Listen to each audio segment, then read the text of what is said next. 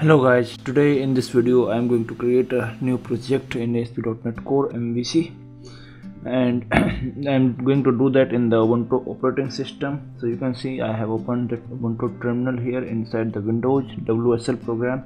So as you know, it is the full-fledged Ubuntu operating system which is running right now inside my Windows machine. So let me bring up the commands, or we can just type here.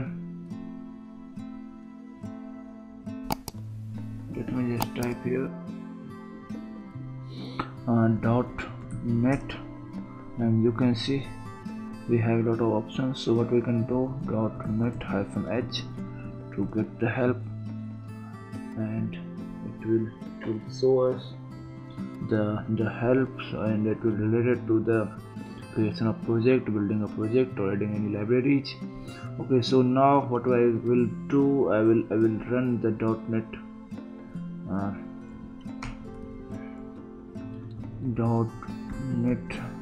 new MVC.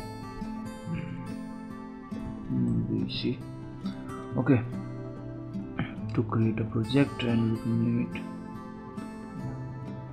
or we can do it .NET Core, and let me give it a name, and the name is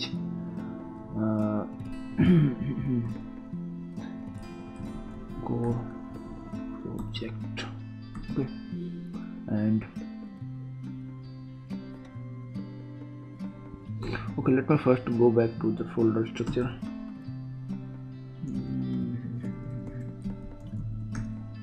Okay, and now I will create a new directory here.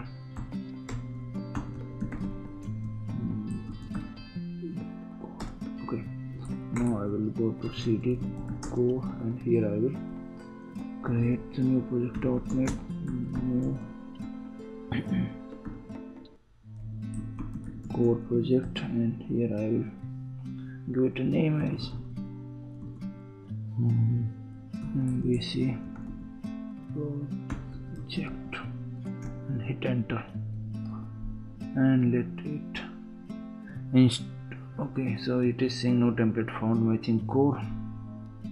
Okay, so let me put here the template name MVC. Okay, it should work.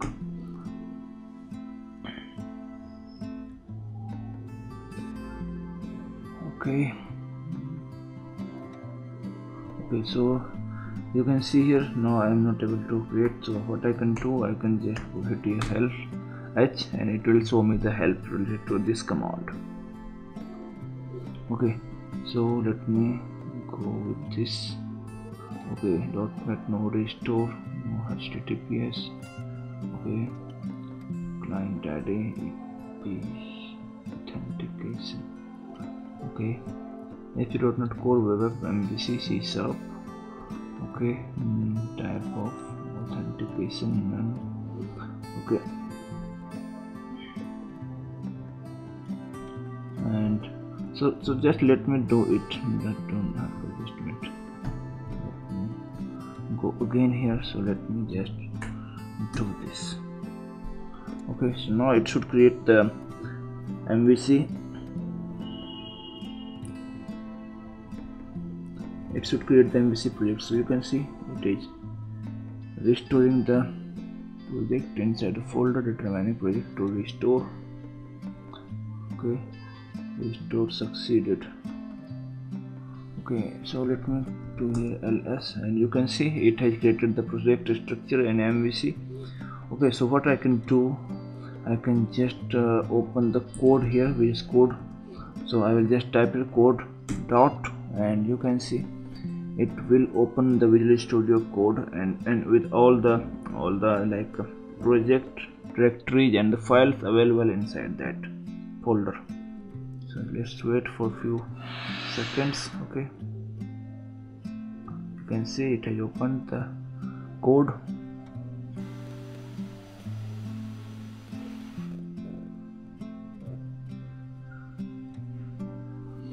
Okay, and now here I will just click yes, I trust the author because I am the author.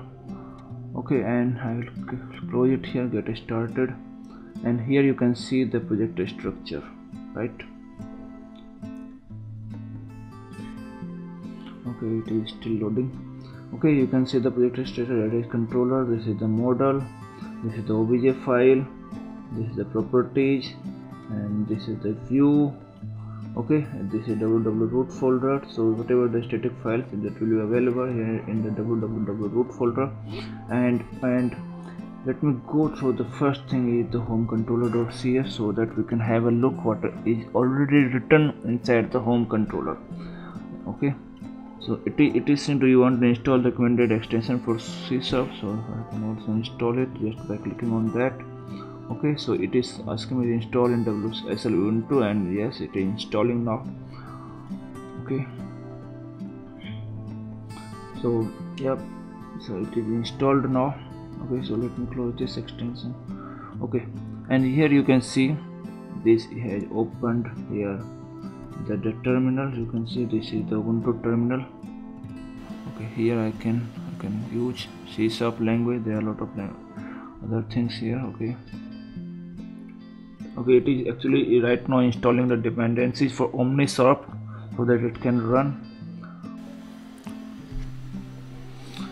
Now let me go here again in the folder structure here to understand more. So you can see this is the model class, and here you can see there are only two properties here. One is the boolean type of, okay, and the other thing is request ID. Okay, and this is the view, which is index.cs HTML page. So you can also find here right here. So you can see here this is the building web apps with ASP.NET Core. This is the home page, this is its privacy page, and this is the shared page, layout.cs HTML, which is kind of a master page which can be used everywhere, whatever the page will be created here. And this is the error.cs HTML.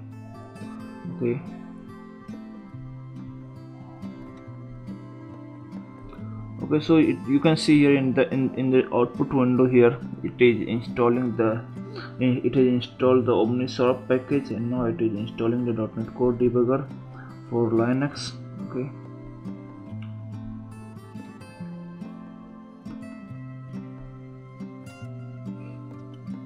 so you can wait for this to complete download. So you can see this is showing the process downloading the package right now, 43%, 44%. Okay, so you can see all the status here, and you can see at the right side it is connected with the Ubuntu WSL. This Visual Studio Code is connected with Ubuntu. Okay, so if you want to know about how Ubuntu WSL works inside the Windows, then you can find that video link inside the description section of this video. Okay, so that will be very helpful for you guys to run the Ubuntu command or feel the Ubuntu terminal experience inside the operating system of Windows 11 or Windows 10.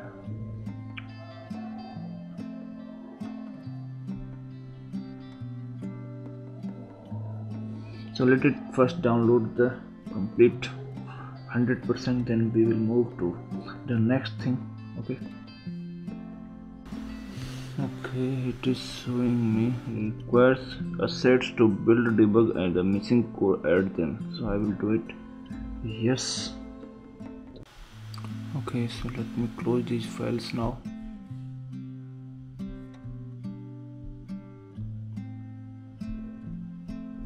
Okay, after doing this, what we can do, we can also run it .NET restore for restoring the dependencies, whatever the pending things for this project.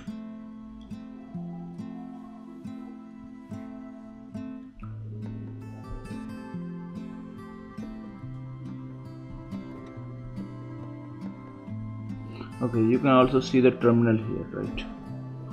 It is opening the bash Ubuntu. Okay, So you can see the remaining project to restore, so all projects are up to date to restore. So now what we can do, we can just simply run the project from here now. Okay, we need it now from here, but we can do that as well, but it is better to use here this. Okay, so this is also running the same terminal of Ubuntu here, and here I will type .net run, and let's see what does it do. So it will first build. Okay, so you can see now here the application is running here on this port. Okay, so this is listening on the localhost 7158, and it is also listening on 5068. Okay, so what I will do, I will run this one first on so localhost 7158. So to do that, I will click on control and then click. Okay, so it should open the browser here. Okay, you can see it has automatically opened the new tab here, and it will open the running like the .NET Core application. So let me go ahead in the VS Code here. So you can see the console now. It is going to the bin running on this, which is longer than this dreadful starvation. Okay, so let me go again here. It is showing me the privacy error because of the HTTPS, but no, so because right now it's the local, so we can just continue to the local host, and it will now take us to the web application. Yes, you can see here. So this is our first web application created in .NET Core on Ubuntu terminal. Okay, or we can say inside the Ubuntu operating system. So this is the home, which is already open. Okay, this is the privacies. Okay, and here again it is given the same URL.